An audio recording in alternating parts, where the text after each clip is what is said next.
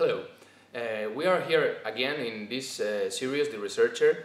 If you have been following, as I know you have been, this series, you've seen our last video about real techniques, an application of traditional techniques to real situations.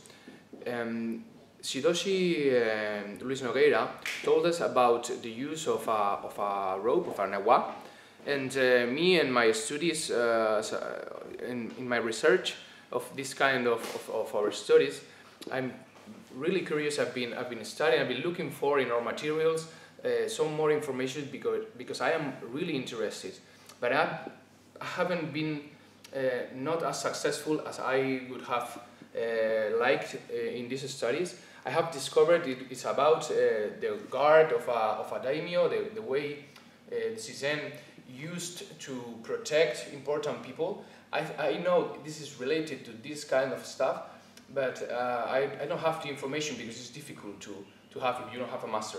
So I did ask again to my master, Sidoshi Luis Nogueira, if he could tell me a little more, just a little bit of light on this interesting topic. Sidoshi, could you tell me a little more, because I've been researching, I have found a couple of things, but not deep. Yeah, because you are right in your explanation, in your introduction. In reality, these are very kept informations because it's only for more advanced studies, and well, as you insist, we will talk a little about this rope. This rope is called about Saijô no Ho. What is Saijô no Ho? Ho is from method. It's the method of the Saijô. Jo from nawa and Sai from kudaki. Because this nawa was employed for crushing, especially smashing the kubi, smashing mainly what is the neck. Okay, then they were employed, as you have been explaining, for the protection of important people, daimyo, or important people for when a violent one is inside the palace and they need to restrain. Then this rope was very employed, very used for that purpose. And the best way, I think, we will show only a little sequences, ideas that they have been following in order to make this kind of protection. For this reason, I will need that you put a cloth around your neck for a protection. Okay. Then, in order to be safe.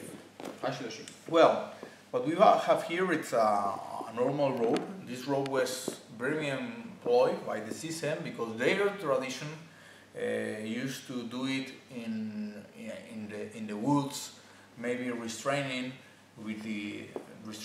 the enemy in several circumstances, and that was like a staff very employed for different purposes. Then we will start from the position, please. Say you could have the knife on your obi, because if you have any kind of reaction in any way, you could do it. You could employ it. For that idea, what we are going to employ in this circumstance is the following. I will go backwards, okay?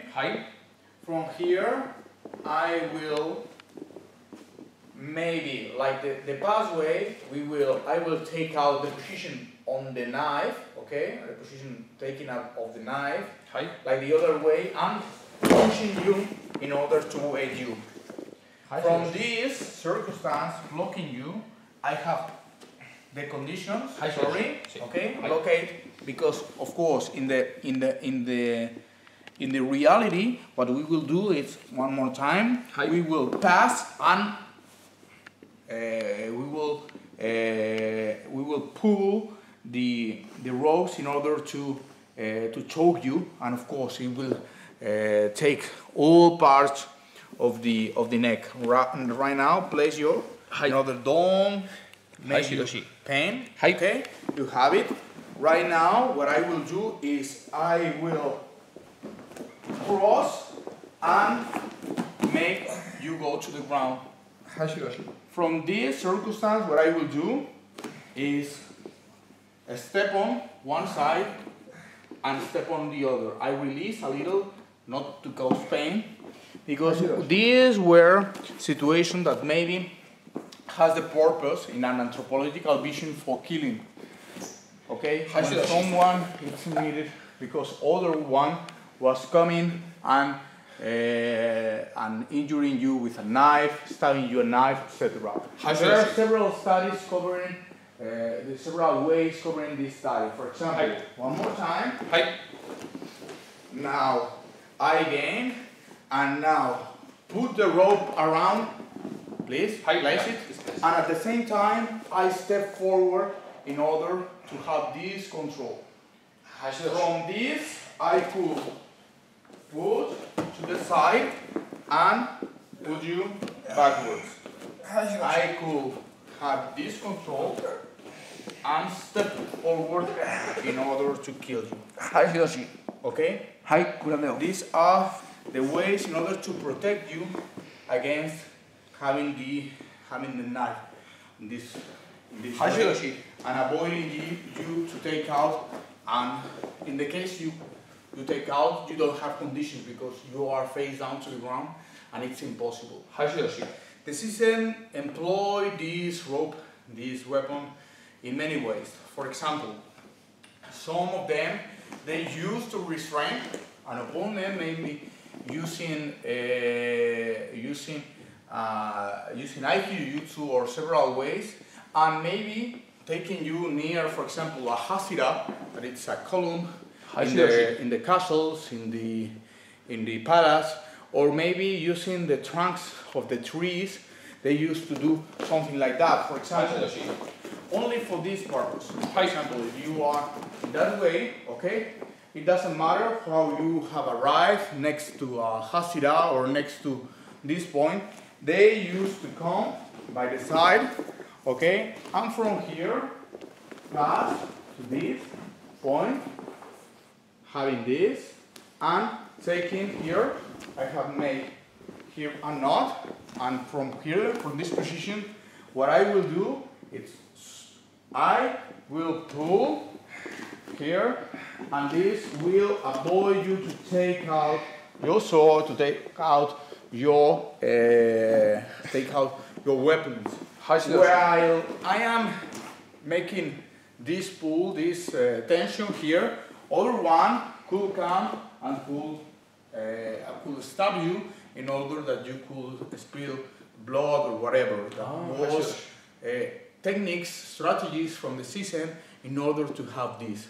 While you have arrived to this point, okay, maybe you are guarding and you are protecting your back in this by the trunk or by the hasira. You are making guard in a column. But maybe also, for example, if you have attacked me, or maybe we have Nike you to reach this circumstance, for example, I have in your control. One is restraining you to this point, and after that, when this, I turn back and I have this control. Then after that, other one gives me the rope, and I have conditions to finish and have this. Until here is what I could explain you of the origins of this Saijô no Ho. This method studied under what is the Koto Jutsu explanation. So these situations, when I am in the tree, they would stop me and I would spill the blood and cause panic to the. Yeah. Wow, that's interesting. Yeah, it's interesting. There are other studies very, very interesting in order to have the control of the opponent, in order to make chokes, for example, that I will explain you. For example, one more time. I put this? Yes, please. Put it one more time. This is also from the other study that you have, that I could have explained you. Okay? with the same idea, okay, with the same idea, I pull, go forward, pass the rope, okay, place it around it, I cross to this, I put you to the ground, but not stepping on you, but I sit myself, push, step on your shoulders, 1, 2, and of course making here until I break your throat. And I have this pressure not only for choking but also for crushing completely what it's on your neck. Then this makes that your weight shifts backward, okay, and at the same time I have this pressure in order to control you. This is also a very strong method applied on this Saijô no hook. For you to know. Also, and that all our followers know a little more about this Saijô no hook.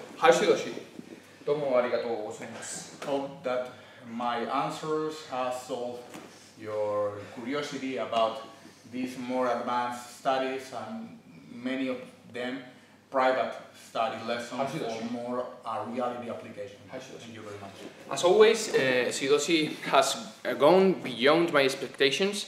I see this is a really interesting anthropologically and as facing reality study, and I hope you continue following us, because we will continue giving you some information on this interesting matter.